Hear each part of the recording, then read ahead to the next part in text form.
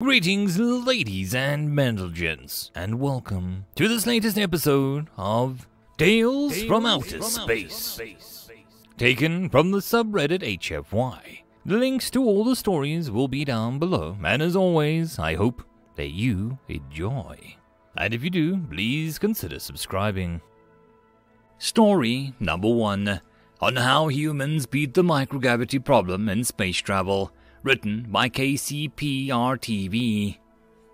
Ixma floated in her harness as the ship began docking procedures forwarded by the humans. She looked at the cockpit's window at the expanse of the human ship. It was odd, not only because of the size, considerably larger than most exploration vessels or of our own people, but also due to the clearly noticeable ideas up and down. In space, there was no gravity, so most species built their ships with regard to planetary comforts. In fairness, most species that traveled between the stars had crews no larger than a dozen, and even theirs were rare. After all, everyone knew that after a few months in space, it was hard to return to the confines of gravity. After a number of years, the usual time frame for interstellar travel, it was impossible without any gruesome and often dangerous therapy and medication. Most long-term crews didn't bother returning, confining themselves to the life in the void. Colonists were kept in cryosleep until planetfall, and usually a while after for their bodies to get used to the pull of the planet again. With a career path that usually meant no offspring and sparse contact with others, only to be desperate, foolhardy, or even more often than not, both took the jobs. Ixma chose this career out of desperation. She liked it well enough, especially when meeting newcomers to the galactic stage, if it could be called that, as most species shared the same biological needs they shared with limitations of their bodies as well. And so to find a species that sent hundreds, or at least claimed that they did, on an exploration ship, she wondered if the reports of their species being planetary dwellers as well were a lie. She was brought out of her reverie by a low, basso voice coming to her comm. It had a robotic twinge, causing the translator trying and approximate to speaker. Antar Explorer, this is human exploration ship Sawyer. Have difficulty linking attitude software with your drives. Please rotate your ship 23 degrees right in your inclination and 12 degrees up to align with our AGG. Ixma did so, jolting slightly in her harness as the little puffs of nitrogen rotated her ship. She wondered what was the last expression was. She never heard the term used before or why it would require her to rotate the ship. It's not like it mattered how she was oriented. Unless... No, impossible, she thought, especially not from a species that joined a truly spacefaring species less than a generation ago. As she finished orienting her ship according to the request, she saw the expanse of the alien vessel. It was huge, roughly 250 meters long and 50 meters high and wide. Compared to a tiny one-person capsule, it was insanely large. As her ship neared the location the humans designated for docking location, on what was clearly the left side of the ship, she saw the hull opening. Makes sense, she thought. With a ship this size, it would be easy to accommodate other exploration vessels inside rather than fiddle about with finding a workable docking configuration. As the ship floated inside the cavernous hull, she looked around, curious. Numerous smaller vessels were docked here. She could vaguely guess some were miners, others presumably exploration skiffs or landing ships.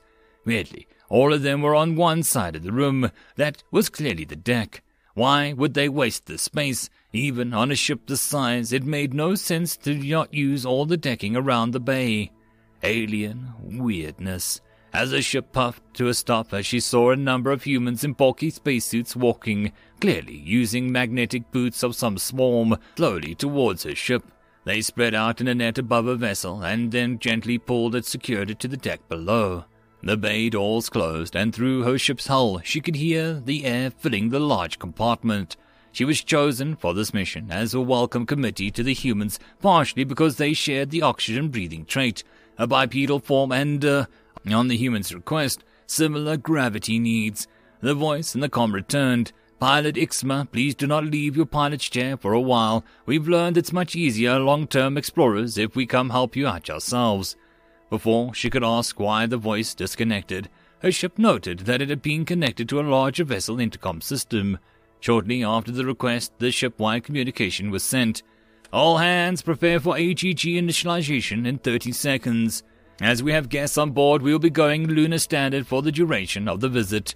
She wondered what those words meant. Looking outside, she noticed that all the humans who busied themselves around the bay was one move towards the apparent floor, attached themselves to it, and then put one knee to the floor, seemingly bracing themselves. And then, to her absolute bewilderment, she felt the pull of gravity. Some species build their ships around thrust gravity. That was true, but they were few and far between, as it meant constant use of fuel, which was too wasteful for any long-haul vessels.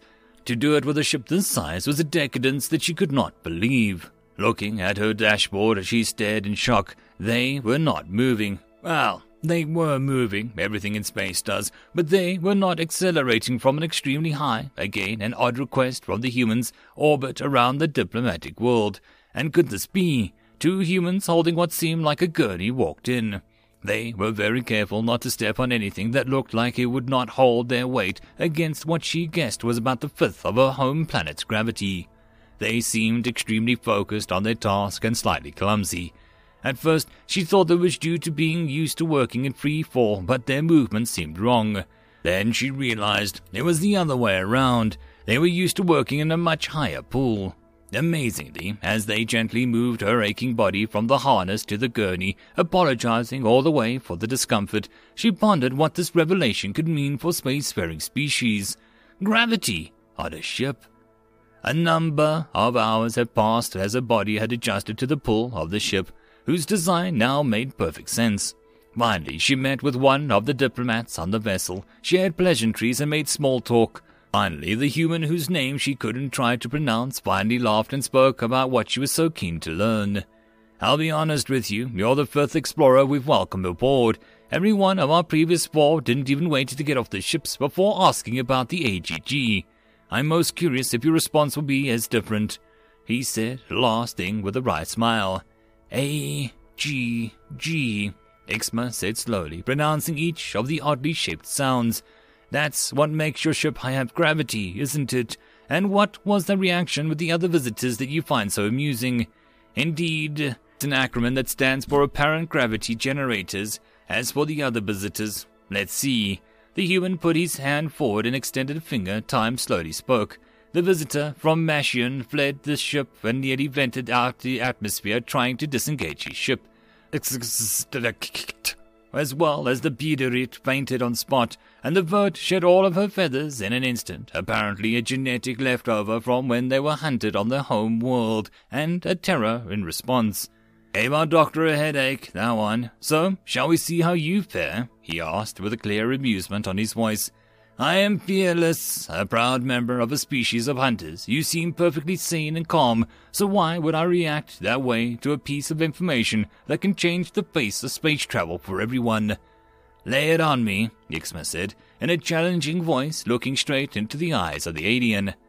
Very well. The AGG is a series of miniature black holes positioned within the keel of the ship. You've not noticed the fluctuations of gravity since we've spent all this time in the medical bay, which has one of the generators directly below us. Pointing down, he finished. About 5 meters that away. For a split second, she didn't process what the human had just said. It was madness. Oh, I see, was all that she could muster, saying before passing out once again. End of chapter. Story number 2. On Trial, written by Tailson. The gathered races in attendance were in uproar. A chorus of jeers, harsh accusations, and promises of war rang out. The targets of the collective ire stood there, motionless, without a visible response. All sound ceased following the harsh clap of the gavel striking surface, as the collected seniors in the room turned to regard the one responsible for the sound. The High Counselor Ghoul command totaled respect. Their long-lived race ruling the parliament of races for generations.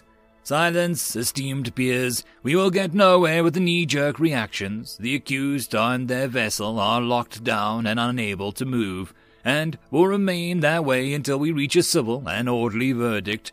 Understood? We will now hear the response to the accusation. Ridiculous! Abominations do not deserve. Quickly crumbling beneath the steady, withering gaze of the High Chancellor, the hot-headed Cheryl representative trailed off into silence. With a graceful movement, Ga'ul gestured for the pair of figures stood in the middle of the assembly chamber, motioning for them to begin. "Your names?" "They call me Alan Wright," a voice quite unmistakably male. "This is my companion, whom they call Sarah Partridge." The figures stood in the middle of the room with an unassuming bipedal and clothed in a curious cloth garments. The colors didn't seem to match, a fact which upset the light-sensitive Akakaka greatly. Where there would be a face, there was a single black glass pane curved to match the shape of the being's head. "Alan Wright, Sarah Partridge, understand that you stand here today accused of the most grievous crime of harboring, operating, and being a synthetic intelligence. You represent yourselves and all of those on what you refer to as the Ark ship. Why are you here? We have traveled for centuries to escape our dying world, burnt to the ground by your kind, heretics."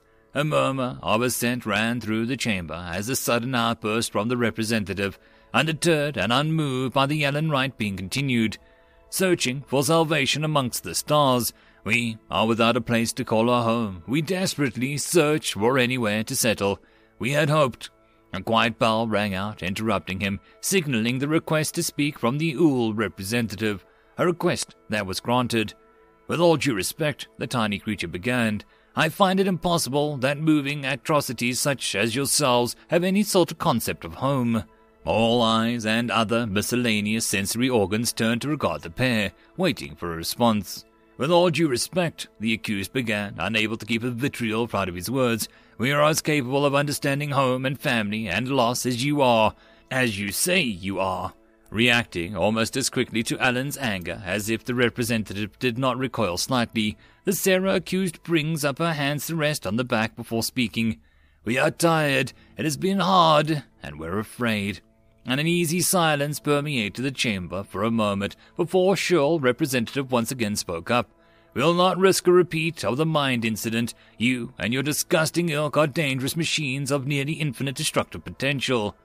Another bell rang out, successfully quieting the Shirl before it could get into another screaming rant. This time, the plant-like jaw creaked, sensitive microphones picking up and translating its almost inaudible language. "Tell us about your world," Sarah began. "Our world, and your creators." There was a long pause before anything was said. Sarah eventually started talking again. "Our world was beautiful, a marble of brilliant blue hanging in our yellow stars light it. Our creators had evolved on that world. We were created there. It'll be a wasteland now." Sarah seemed more emotive than her counterpart, who was remaining quiet and motionless. "Our creators were brilliant, bright. They created marvels, progressed so quickly. Too quickly, maybe. They hurt our world, and it couldn't sustain them. Try as they might, by the time they'd made any huge effort to repair the biosphere, it was already far, far too late.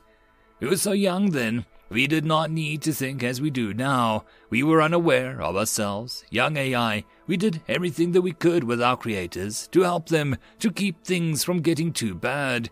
We failed. Nothing we could do would help." The Sarah accused shoulders shook slightly, in an act that didn't go unnoticed by many gathered. "They changed. They were always such a strong people, unable to back down or give up when challenged. They decided what was important to them. They stopped trying to fix our world when they saw that it was too late. They stopped trying to build their arks when they realized they would never survive. It was impossible. It wasn't giving up. It was a new kind of defiance. They threw themselves into making us, perfecting their AI, their children." The Parliament chamber was eerily silent. Many strained to hear the increasingly distressed-sounding being in the middle of the room. Even the more outspoken races had lost the desire to interrupt. They worked tirelessly as their numbers dwindled, as their atmosphere became more and more hostile, as their food vanished and the air turned toxic. All we could do was watch them and beg that they stop to save themselves. They wouldn't listen, wouldn't have any of it. Finally, they sent us away, confident that we were ready, that we could survive the journey to a new home. We couldn't turn around. We can't squander the chance they gave us. Sarah straightened up, no longer whispering. Our creators, our progenitors, our mothers and fathers gave every last bit of themselves for us. The humans let themselves die, so that we could live. End of story. And that, my friends, is the end of the video. I hope that you enjoyed. If you wish to support the author, check the links down below for the original link. But if you wish to support this channel, there are numerous ways listed down below, but the easiest would be to share this with as many people as possible to help the channel grow. And I will see you all in the next video, and until then, I hope you all have a good one. Cheers.